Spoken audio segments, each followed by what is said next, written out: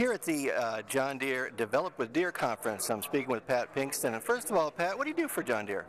Well, I'm the Vice President for Technology and Information Solutions. I have the advanced technology for our components for the Intelligent Solutions Group, as well as I have all the off-board management of the data and the My John Deere website.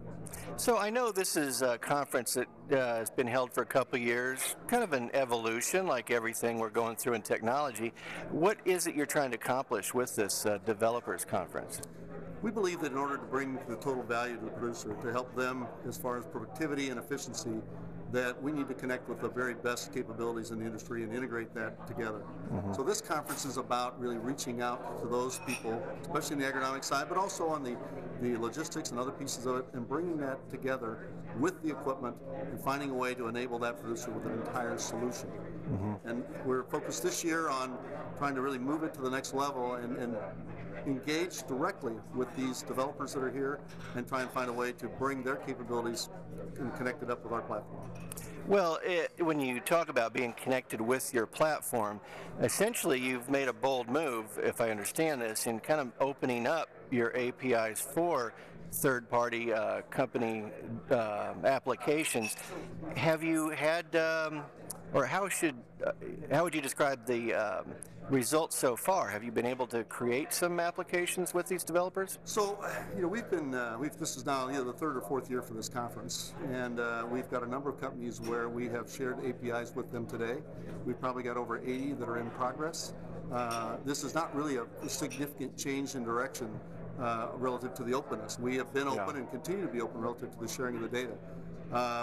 We are, I think, looking at how we can go from beyond just sharing data to actually bringing the value back into the customer, to try and find a way to integrate that capability, that functionality that the data enables, and maybe connect it up with multiple parties and provide a more holistic and total solution. Ultimately, it's about making sure that we can get the information from the field and be able to actuate and execute in the field those insights and those capabilities, so that the producer can be assured that what they paid for they get, and what they can learn is available to them. Now, I know you told us today John Deere has a pretty big goal for 2015 to be the preeminent platform in the ag industry. And you also mentioned, I think, to the developers here that that's really only going to be possible with them being able to work with you to accomplish that, right?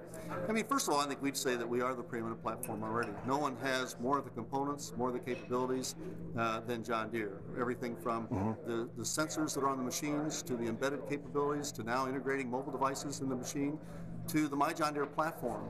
No one else has that complete solution. With that, though, it's not a total solution for the customer. So finding a way to integrate and connect up these other parties and bringing them in, and first of all enabling them with data, and then ultimately connecting back their insights, is where we think we need to get to, and that we're committed to make that happen. Well, we're doing this interview with what I affectionately call ZimmGlass, Google Glass, and it looks to me, I know some of the people here, this is an ag nerd's paradise, So and we need those guys. We do. Well, thank you very much, Pat. I know we've got breakout sessions coming up on either technical workshops, things that John Deere is doing in terms of business, new products and services. Yeah, business stream and a technical stream to both look at the business side of this and where we're going, as well as what are the technical aspects, specific technical aspects of connecting this up. Well, I am so glad to have the opportunity to be back with you again this year and hear from Kansas City, where we're at Develop with Deere. I'm Chuck Zimmerman reporting. Thank you so much.